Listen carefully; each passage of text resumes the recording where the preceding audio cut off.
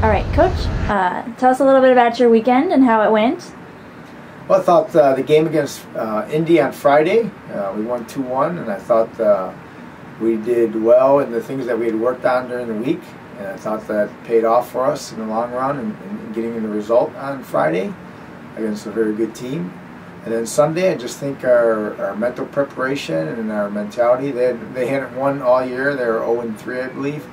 And I think they're playing at home, and they wanted a little bit more, and I think that was the difference. I think we had some opportunities to score in the first half. I think we had 21 shots in the game, with like 14 on goal.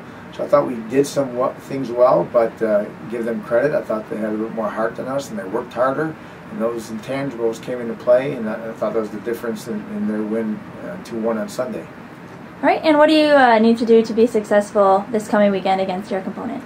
We need to take one game at a time. We're going to emphasize that this week. We can't worry about the big picture. We just got to take one game at a time. What we need, what our weaknesses are right now, what we need to improve on, and give our best effort and give it all on Friday against Illinois Springfield, and hopefully a good result will come out of it.